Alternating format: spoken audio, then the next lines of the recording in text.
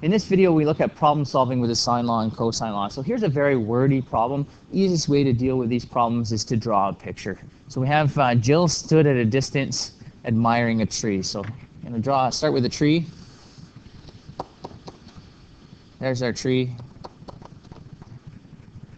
And she measured the angle of elevation. So the angle of elevation to the top of the tree was 15 degrees. So here's Jill measuring the angle of elevation. Remember, the angle of elevation is measured from the horizon, and it's 15 degrees. She then walked 31.4 feet closer to the tree. So Jill is standing kind of over here, and she's going to walk 31.4 feet closer to the tree. So I'm going to put her over here with this distance of 31.4. What's next?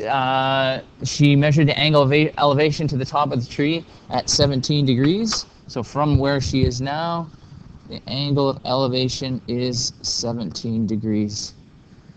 And the question says to calculate the height of the tree to the nearest meter. So that's this height here. We'll call that, well, we'll just leave that for now.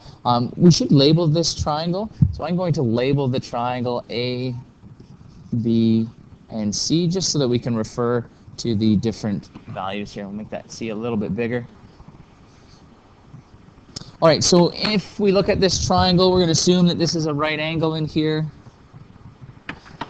And if we're looking at this triangle, we have this 17 degrees. We're trying to find the height over here. It's a right angle triangle. If we had one more side length, we would be able to use either sine, cosine, or tangent to do that. We don't have that side length, so what we need to do is to work in this triangle over here first to find this hypotenuse of the right angle triangle. And when I say the right angle triangle, I mean this one right here. So we're going to try to find this hypotenuse over here, and then we can use that to find the missing value. So if we look at this triangle, you might find it helpful to actually take this triangle and draw it separate from the scenario. So you certainly don't have to, but if you find having two triangles is a little bit confusing, then by all means go ahead and pull it apart. So this was C, this was A. I guess I need some value down here. Maybe we'll call this D, just so that we have some reference point. All right, we also know that this is 31.4. Now, it kind of looks like we don't have enough information here. However, we are given in the question, we're given that this angle is 17 degrees. We can find this angle here in the triangle because we know that from here over to here is a straight line. The straight line has to be 180 degrees, so we can actually find that. I'm going to call that angle CDA. So angle CDA then has to equal 180 minus 17, which is equal to 163 degrees. So we know this angle now, 163. Remember, we're trying to find this, and if I label this triangle, here's angle C, so side length C will be over here. Angle A is here, so side A will be over here. So we're trying to find C, we have its corresponding angle. We have A. If we had angle A, we'd be all set. We could use the sine law. We don't have it, but we can certainly calculate it. Angle A here, and I guess maybe we could call that DAC if we wanted to be consistent with what we have here, is 180. All the angles in the triangle have to add to 180, minus the 15 that we were given, minus the 163 that we just calculated, and when we do that, we get 2 degrees. So this angle here, angle A, is 2 degrees. We now have an angle, its corresponding side length. We have another angle, and we're asked to find a corresponding side length. So this is a perfect candidate for using the sine law. So let's go ahead and set up the sine law. We have information about C. We're trying to find information about A, so I'm going to use this version of the sine law. C over sine C equals A over sine A. And again, using this one where we have the lengths on top and the angles on the bottom because we're trying to find a side length. It's just a little bit easier. Let's plug in the values that we have.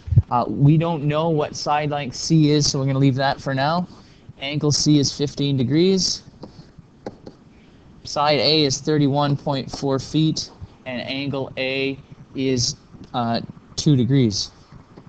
I think I forgot to write in what C was. So now we have a sine law kind of question. We've seen these before, so let's go ahead and solve this for C. Sorry, this should be sine of 2 degrees. Let's try that again. Sine A, so sine of 2 degrees. We know that sine of 2 degrees is just a number. Again, using your calculator in degree mode, we can plug that into the calculator, and we should get 0.0349. And we can do the same thing for sine of 15. Plug that into the calculator and get 0.2588. So now we have an equation. We can solve that equation. Before we do, maybe we can do the calculation over here, figure this out. It's just works out to a number, so 31.4 divided by 0.0349. We do that and we get 899.71. Haven't changed anything on the left yet.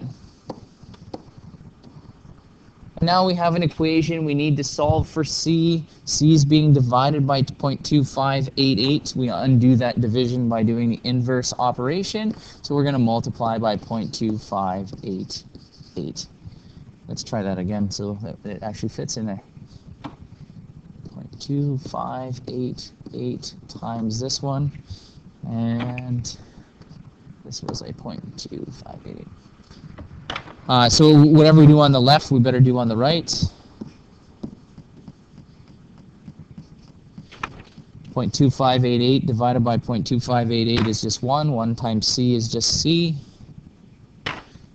So on the left we have C. Go to the calculator. 899.71 times 0.2588 works out to 232.8.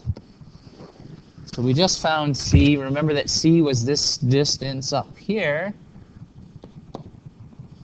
of 232.8. Again, my diagram is getting really crowded, so I'm going to take apart the pieces of the diagram that we need.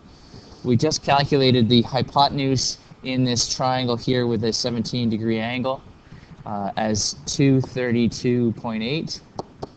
And we're trying to find, we'll call it the height if we want. So we can now use a primary trig ratio, and I'll try to squeeze that right in here so that we can see the whole thing all at once. Start by, it's a right angle triangle. The hypotenuse is opposite the 90-degree angle. The opposite side is opposite this 17-degree angle that we have. This is a question that involves the opposite and a hypotenuse, which means we're going to use sine. So just a reminder that the sine of an angle is equal to the opposite over the hypotenuse. Plug in the values that we have. The angle is 17 degrees. The opposite side we don't know. We'll call it h. And the hypotenuse is 232.8. Go ahead and solve this. We can do a couple ways. We can either figure out what the sine of 17 is and then solve the equation, or we can kind of do this all in one go. Right now, h is being divided by this 232.8. We want to undo that division, so let's multiply by 232.8. If we multiply on this side by 232.8, we better do the same thing over here. These 232.8s divided by each, well, the one 232.8 divided by the other gives us 1, leaving h on the right.